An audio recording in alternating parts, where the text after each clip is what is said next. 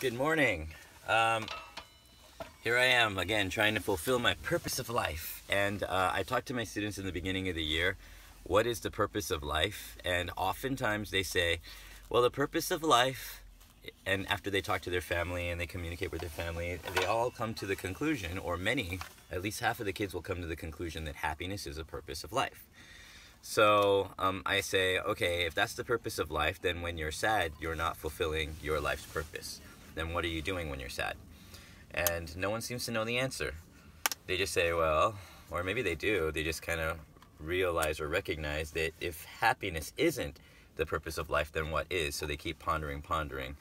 But anyways, my purpose of life, part of it is fulfilled by being on YouTube in some way, shape, or form. So this is the box you will get these Bao Ding balls from. They always have these little fancy little cloth covered boxes. And I think I paid like about $4 for this at Oakland, Chinatown.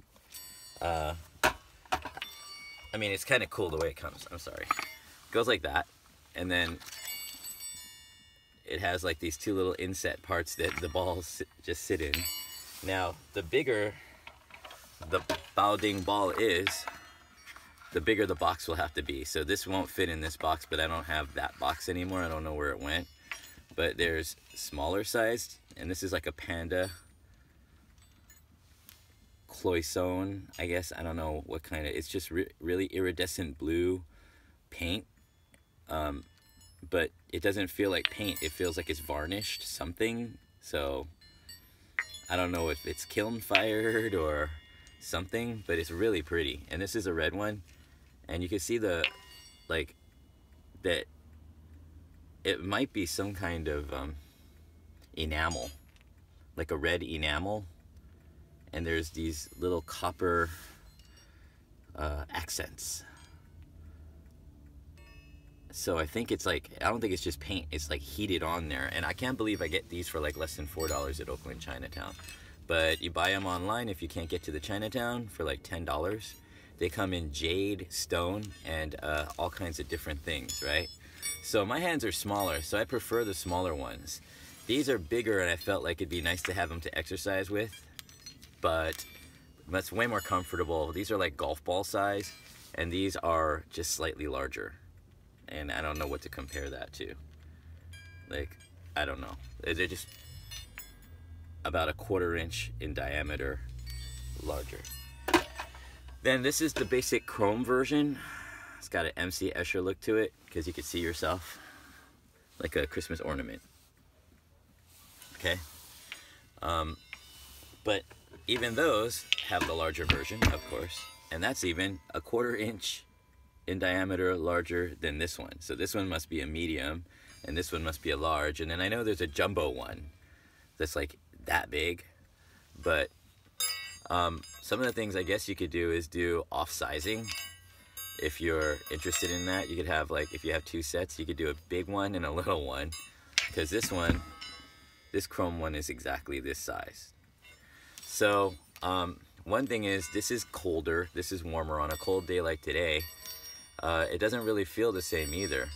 But if you have the official Bao Ding balls, they have one chime that's high, and to balance it, one that is low.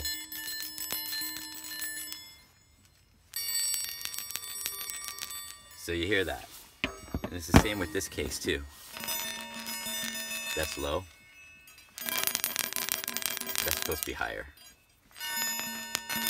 So, they come in different types of styles. There's some with dragon and a phoenix designs. This one's 2 panda bears sitting symmetrically across from a bamboo plant.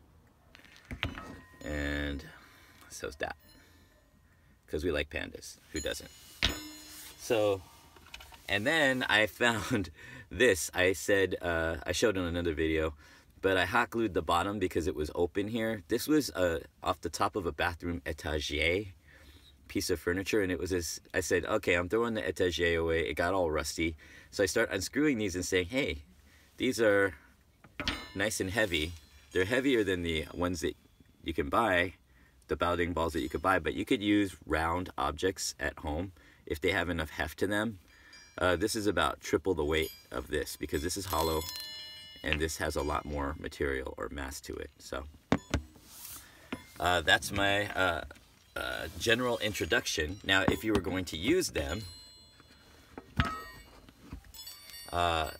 you would, for some people, they just roll them together like this. That's foundational. This is just a stress reliever type fidget ball. If you don't, I mean, but they will scuff up if you do that, I guess, over time. If you do it where you just go like this, like that, and rub them together. I don't really need to rub them together. It doesn't feel comfortable for them to be rubbed together, so I prefer them to be separated. And it's to me, it's more of a practice of finger dexterity to separate them as you rotate them or fidget with them. Then you can go in one direction, and then you alternate to the other direction. It's good for your circulation. And the history behind this is that Chinese military back in the old days would have nothing to do, so they do this with walnuts.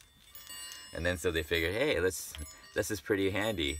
Let's, you know, make fancier versions and stuff like that. So they sell them in jade, in stone, in different enamels or cloisonne style. And they're very inexpensive on the internet. Like, I've seen them for like $10. So get yourself a pair. My challenge is more to try different ways of doing it. Like, you could do it this way, but that's easy. So challenge yourself and go slightly vertical trajectory, or even go upside down, or go this way. And then you can move your hand rhythmically. Then your whole hand gets exercise.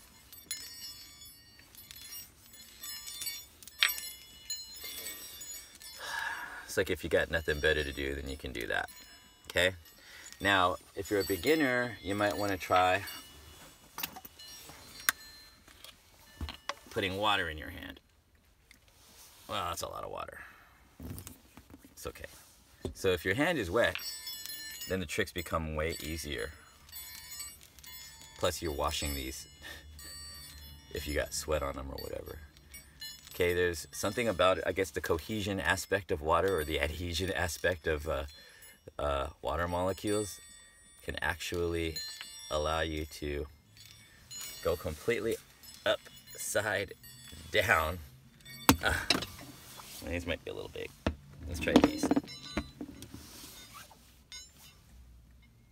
Nah, I'm out of practice.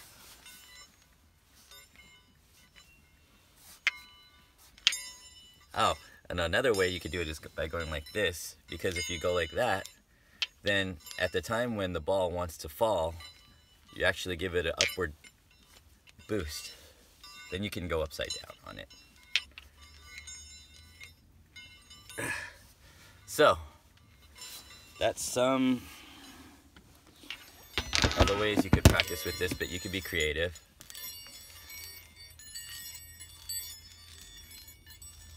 And, you know, if you end up buying them, comment below, I guess. That would be fun to see if anybody actually, by watching this, decides they're going to try it out. So, thank you.